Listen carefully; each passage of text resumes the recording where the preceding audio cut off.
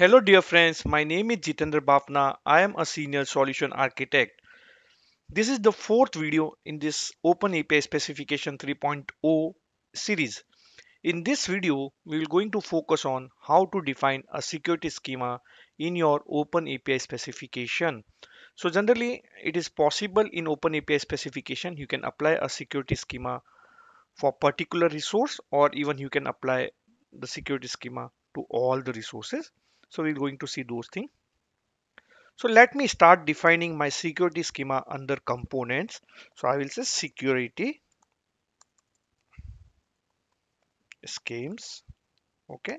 I will just say tab, right? And I will give the name of my security schemes, which is client ID. Then I will just define the type of security schema, which is API key. I will say in. So in is my header parameter. Then I will give the name. I want a client ID. Okay, I've defined the client ID. In same way, you can define a client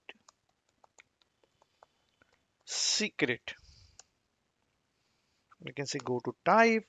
I can say again API key in header.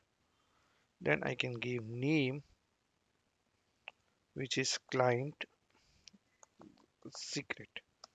Okay. So I have defined my security schemes, which require client ID and the client secret. Now I have to apply that security schemes to each and every resources or method available in my open API specification.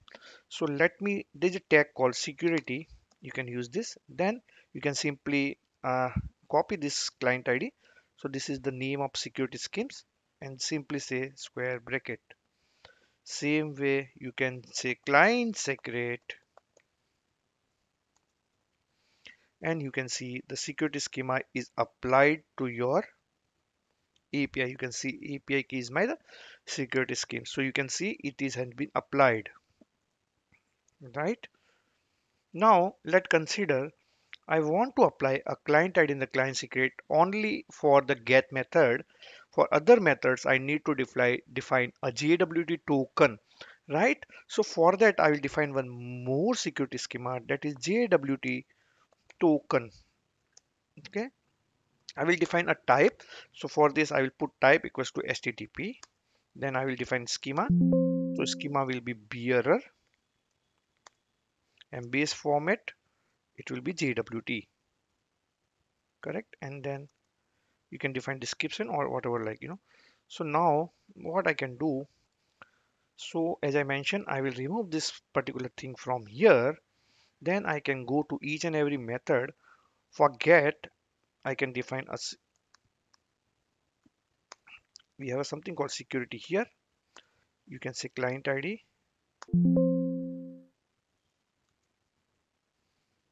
Then you can say enter. You have a client secret. So for get, I have defined my security schema, client ID and client secret. For post, I need to define a security schema, which is JWT token.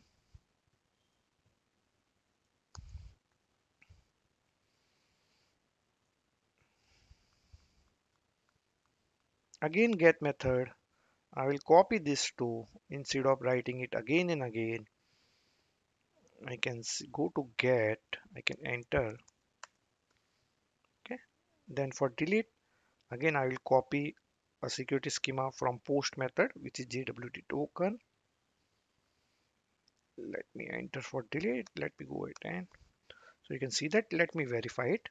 So for get method, if you see the security schema is API key. For post method, if you see the security schema will be HTTP, correct? So you can see those things basically. So that is how you can apply a security schema at a resource or at a method level and even at a global level, right? So basically the purpose of security schema is that we are saying this kind of security supported by that particular API or resources or the method basically, right? So I hope you like the video. If you like the video, please click on like and subscribe button. Thanks for watching.